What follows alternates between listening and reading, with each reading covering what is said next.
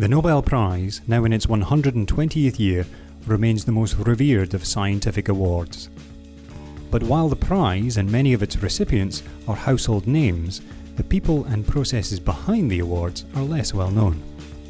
Chemistry World recently met with Bengt Nordén, former chair of the Nobel Selection Committee for Chemistry, to find out more.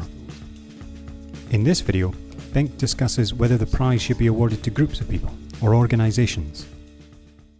Once upon a time, you would have had perhaps an individual making a significant advance in a field, but these days, it takes many individuals to push back the boundaries of science, and the Nobels reflect that. Now we have three persons, 2-3 people being awarded the prize, but the limit is 3. Yes. Yep.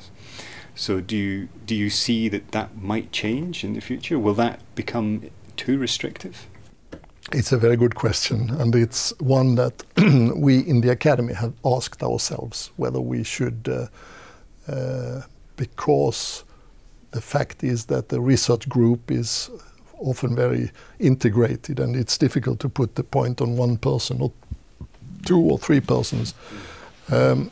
However, the current consensus is that we should not go beyond 3.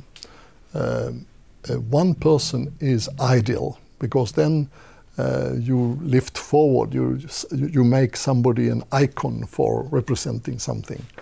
But once you come to a bigger group, it will lose its impact, and that would be sad.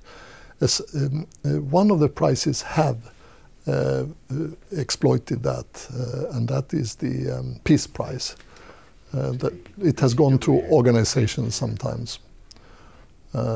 I know that the physicists have been tempted, work at CERN, to give it to a whole institution, but they have not done that yet. And would the physicists be allowed to do it separately from the chemists? It would have to be an organisation, the whole Nobel.